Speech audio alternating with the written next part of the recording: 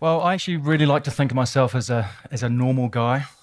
I do have a really good job. Like Vaughan said, I'm an airline pilot with Air New Zealand, and it's a great company to work for. I've got an amazing family. I've got an awesome wife, 3 really cool kids. But there's something people don't really know about me. I don't actually like heights. And my kids think this is really hilarious because Dad squealed on the roller coaster, but then Dad climbed Mount Everest. But I've been blessed with this ability to overcome some really big challenges to achieve some really cool stuff. And it all began when I was age 13, and I was a young boy, and I wanted to be an Air New Zealand pilot. Not any pilot, an Air New Zealand pilot. The only problem was I was very, very average at school. So I went round and I found the smartest kid in the school, and I asked him how long he's going to study for his exam. He said 20 minutes. I thought, great. So I went and studied for 20 minutes. I turned up, sat the exam, and I got 46%, and I failed. And it made me really mad. So the next fortnight, we had another exam, and I studied for 4 hours, and I got 96%, and I topped the class. And from that day on, I worked out it wasn't how brainy I was, it was how hard I was willing to try. And from that day, I just applied that to everything I did. The next part of trying to become a pilot was I needed some money. So I went up to the local supermarket and I got a job packing shelves after school. And after 10 years of really hard work, I managed to get accepted into the airline as an Air New Zealand pilot. Unknowingly, in those early days, I'd stumbled across a technique that would allow me to go on through my life and achieve some really cool things. And it's really simple. It's get a strong plan and then break it down into small parts. But it wasn't all smooth sailing. So to get into the airline, you have to get some experience. So I got my first job at a small airline flying out to Great Barrier Island. And I loved that job, it was fantastic. After about 2 years, an opportunity came up to ferry an aeroplane back from the United States, back to New Zealand, a Twin Otter, which is about a 21-seater aircraft, quite a big aeroplane. 3 of us went up to America to pick it up. We did all the appropriate checks, we got all the engineering certifications we needed, everything was done. And we started flying across to Hawaii, and we got past halfway, and then everything started going wrong. The really large fuel tanks that are inside the aircraft started to flow really slow, and then they completely stopped. Now, we had to come up with a plan really, really quickly. So I crawled across the back, and I cut the fuel lines at the back of the aeroplane, and I started transferring fuel from the back tanks to the front tank with one of the other pilots. I didn't know what plan I had, I just knew I had to do something, so that's what I started to do. But it was no good. We couldn't keep up with the demand of the engines. So I crawled into the front, into the cockpit with the captain, and he said to me, "Mike, you don't need to be here. You go down the back. It only takes one of us." But he was a friend of mine, and I couldn't live with myself if I had just left him there. And I said, "There's one thing I need to do. I need to write a note to my girlfriend at the time." And I wrote this note and I put it down my underpants. And he said to me, I know it's strange, he said to me, "What did you do?" And I said, "I've written this note so that if they find my body, they'll find the last words." And he said, "That's a great idea. You fly." And we didn't have an autopilot, so I'm flying. And he picks up his pen and he starts writing, and he looks up and he goes, "What did you write?" It was quite funny, and then we shook hands, and it got really serious really quickly. So next thing, we had already declared an emergency. We'd put out a Mayday call, and if you're going to crash anywhere, crash in America because they have fantastic gear. They sent out 2 F-15 fighters to get us. A C-130 Hercules turned up, but they couldn't change our situation. And the next thing, both engines started to flame out. So we managed to change tanks onto another tank and start the engines again, but we were running on fumes. So the Hercules dropped some flares on the water in front of us, and we came down behind the Hercules, and I stuck my head out the window and I was waving the skipper down. And I pulled my head back in and I looked at him, and he's just looking at my hands, just slowly checking forward on his instruments. And I looked up, and there was pitch black sea and pitch black sky with one flare in the middle. And you actually need 2 flares to get depth perception. So instinctively, I grabbed the thrust levers and pushed them up and shouted, "Go round."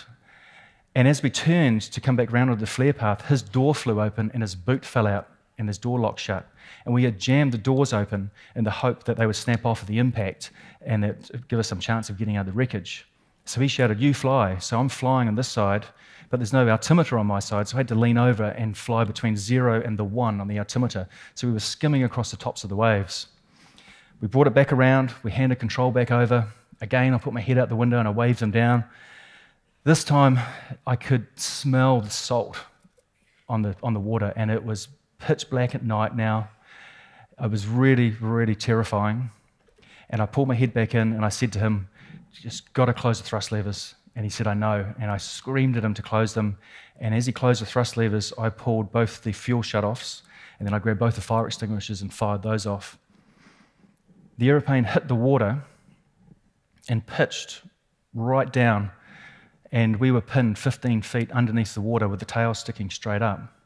My seat snapped off, and I was crushed into the control column. My head was forced back, my jaw locked open, most of my clothes were blown off in the impact, and I remember swallowing and swallowing and swallowing water, and I couldn't swallow anymore. And then a very, very calm thought came across my mind, and it was quite a peaceful thought. It was, if you take a big, deep breath of water, you'll be at peace. And there was no fear, there was just this peaceful calm. And I took this big breath, and what I thought was going to be water, and at that precise moment, the aeroplane bobbed out of the water, and there was 2 inches in the cockpit for us to breathe.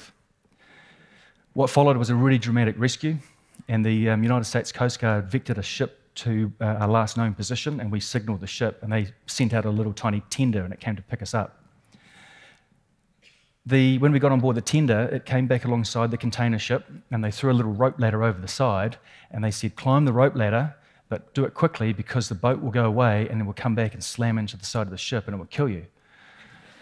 Well, it's a great thing to say to someone they just rescued. So I didn't need to be told twice. I flew up the rope ladder, I collapsed onto the deck in my underpants, and I was shaking in shock, and a shiny pair of shoes appeared in front of my eyes. And it was the first officer, the first mate, and he picked me up, and he was German. And he said in his German accent, he goes, "Welcome to the Columbus, Canada. Where are you from?" And I said, "Thank you so much for rescuing us. We're from New Zealand." And he said, "Ah, you're a Kiwi. We've rescued heaps of you Kiwis."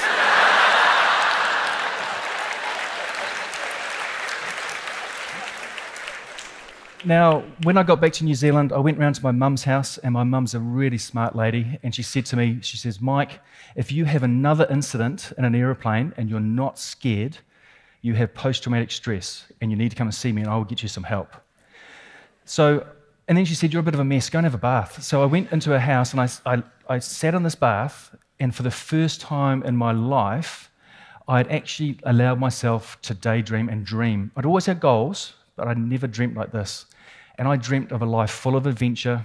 I wanted to be flying in the jungle somewhere in the world.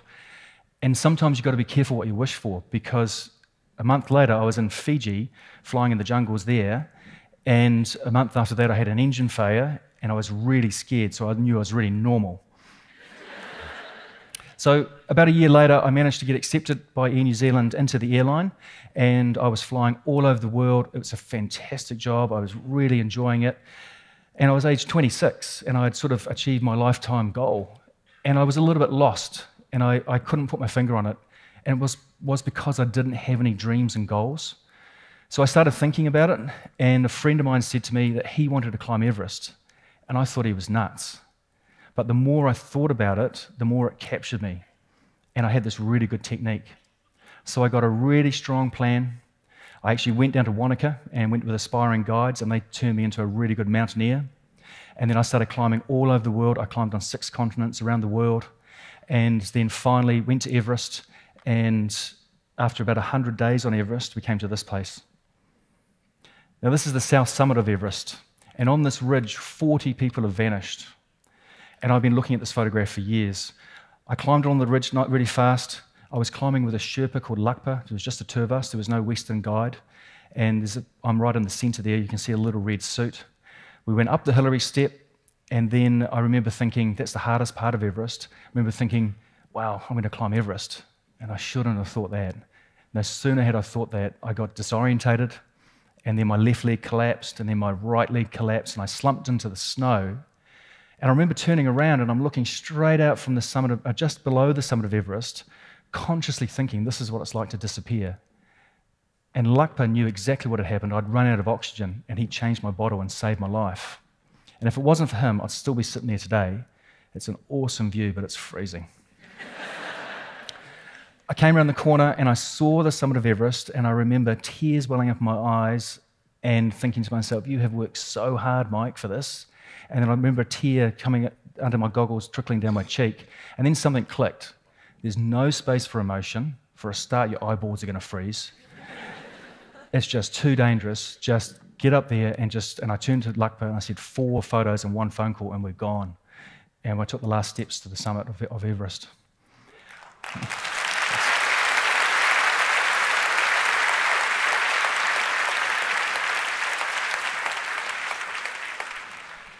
I really like this photograph because I'm not standing there triumphant.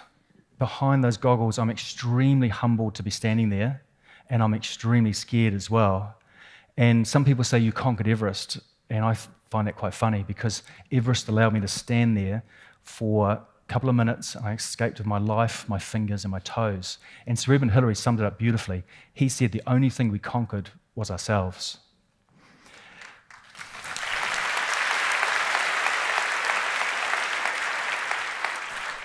So I came back to Kathmandu, and my wife's pretty awesome, and she came up to pick me up, and I was very excited. I had the opportunity, perhaps, of getting a job the next year on Everest, and I told her about it. And she's also very smart because she said to me, Mike, if you need to climb Everest again, don't worry, we will find a way. She didn't mean it. But what she was doing was giving me space to work out myself that my children need a father more than I need to go and climb Mount Everest. So when I took a step back and looked at the really good things about Everest and what I loved the most, it wasn't the summit, it wasn't the mountain, it was the Sherpa people and also my climbing friends. So with her support, each time one of my children turns 7, I take them to see Everest with me, and we trek over 100 kilometres, and you can't drag a 7-year-old that far. It has to be fun. So I applied the same technique. I broke it down into small parts, one village at a time. And I tell you what, it's just priceless when you see the Sherpa people interacting with you, with the 7-year-old. But adventure's in my veins, so I started looking for another adventure, something that wasn't as dangerous as Everest, and I read a book called Mad, Bad and Dangerous to Know by Sir Ranulph Fiennes. And he was the first man ever to do this, to run 7 marathons in 7 days on 7 continents. And this was crazy. I'd never run a marathon in my life. I'd never even run half a marathon. But it had captured me, and it seemed so impossible. So I got a really strong plan. I got a logo. I got a website. I even got a sponsor. And then I went for my first run. My hero is this guy. His name's Rod Dixon, and he won the 1983 New York Marathon. So I thought, off I went. I ran about 5 kilometres. My feet hurt. My knees hurt. My back hurt. I couldn't run. I had to walk home. It didn't worry me because I had this strong, strong plan. And all I did is I broke it down to the tiniest part, and I literally learnt to run off YouTube. I took my shoes and socks off, and I ran up and down on the pavement, learning where to strike my feet. And before long, I turned into this guy. Now, I wanted to do this for a cause greater than oneself. I wanted to always give more than I take in this life. So I went to Kids Care New Zealand, and they're a fantastic charity, and they help underprivileged New Zealand children. And I was running and raising money for that charity.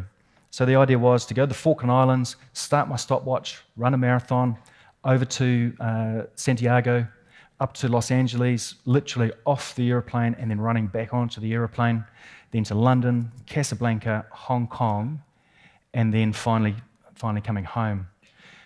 You can imagine how many times I got overwhelmed on this project. Sometimes the thought of running 1 marathon again, let alone 4 or 5, was just overwhelming. And I didn't focus on that. I focused on the next moment, the next small part, whether it was stretching or eating. And then that turned into momentum, and then I just found my way. I ran the last 4 kilometres with 200 of my friends back in Auckland here, and the last 1 kilometre was very, very special for me. I ran with my 3 kids and my wife. And we crossed the finish line. It was really magic. I love adventure, and I still go out and do all sorts of adventures, some of it on my own and some of it with my family. And there's always risk, and there's risk involved in everything we do, but not like the risks on Everest. And if there's one thing I've learnt, is life is really short. And for me, I make the most of that by getting a strong plan and breaking it into small parts. Thank you very much.